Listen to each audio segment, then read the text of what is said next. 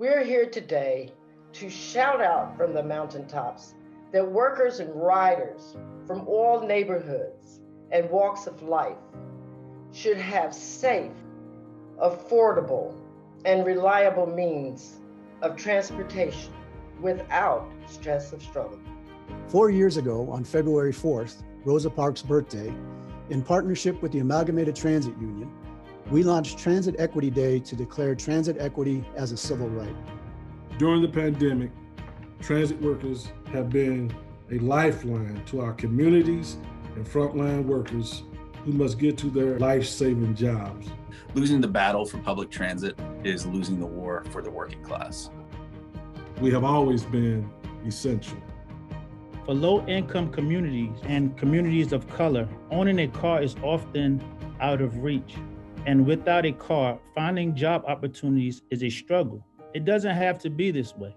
From the elderly to the young, to the middle, to the disabled. Make it fair for everyone.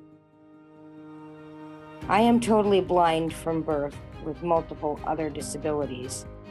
Transit-dependent riders, youth, elders, people with disabilities have no choice but to ride.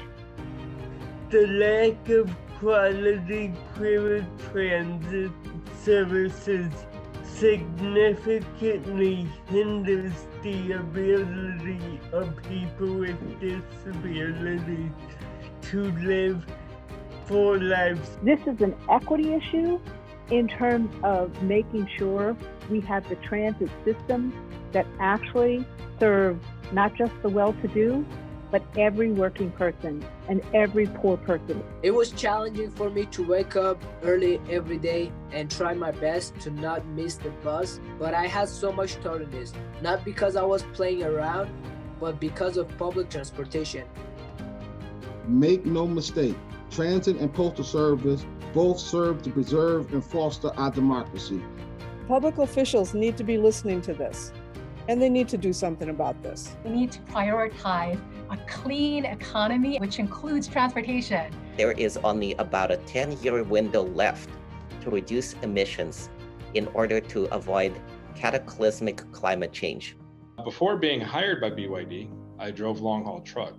At BYD, I'm able to make electric buses. They don't put out toxic fumes. Clean energy versus diesel energy. Big difference, makes the heart feel good.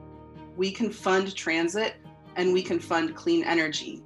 We must fund them both. Because the public counts on it, and they need it.